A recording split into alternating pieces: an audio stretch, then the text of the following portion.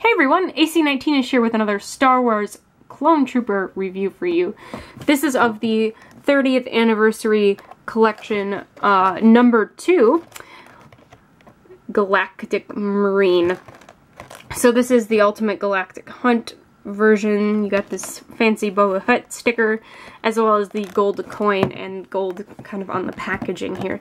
So this is the Galactic Marine, and it comes with this blaster and this backpack. And it's from Revenge of the Sith. Let's turn the box around, and I will read the blurb about the Galactic Marine. Clad in armor and uniforms designed to maximize combat efficiency in hostile environments, the Galactic Marines are the Republic's frontline forces and often take on the most formidable opponents. After the issuance of Order 66, a squad of these troopers betray and shoot down Jedi Master Ki-Adi-Mundi on Megiddo. Bummer for Ki-Adi-Mundi. So, this is what the box looks like. Let's open this figure up.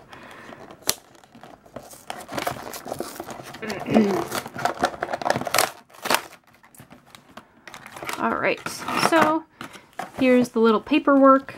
Shows you all the other figures. Or at least 2 of the other figures. As well as, here's the coin. So it has our Galactic Marine on the front. It says Galactic Marine, Clone Trooper, 30th, as well as number 2. And the back has the Galactic Republic logo, which looks very similar to the Empire logo. But it says Star Wars Revenge of the Sith, as well as 1977 to 2007, hence the 30th anniversary. And try not to break the weaponry.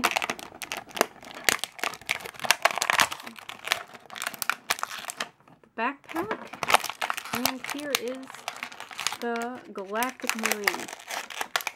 Now,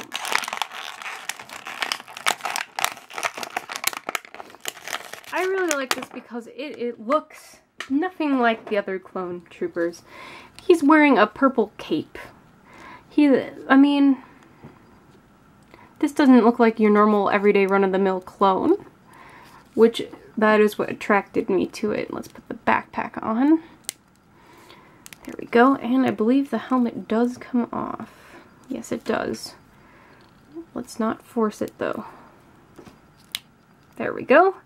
There's his helmet. He is also wearing the shoulder pauldron, which I believe can also come off, but looks really cool where it is. So, a little bit limited mobility because of this, and maybe not really. No, not really. It was probably just because he's holding his weapon. So, head is articulated, shoulders, elbows, wrists. Not really the torso, because he is wearing this very long kind of skirt thing, a kama, as well as not super articulated in the legs, but I mean it works. Articulated in the knees and the ankles. So basically this is kind of like the predecessor to the Snow Trooper, honestly, is kind of what it looks like. But it's cool because it's purple, and it kind of stands out. They did a good job of distressing the skirt. I'm just gonna call it a skirt. And this backpack, it looks very distressed, like they see a lot of combat, which they do.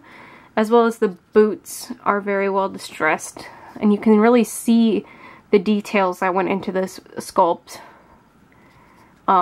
throughout this figure, especially on the boots. There's like this little belt here has like a little bit of a texture. I mean, this is an awesome figure, and he just looks so cool. There you go, with his helmet on. That's a formidable looking opponent. I'd be kind of scared if someone was walking towards me that looked like this.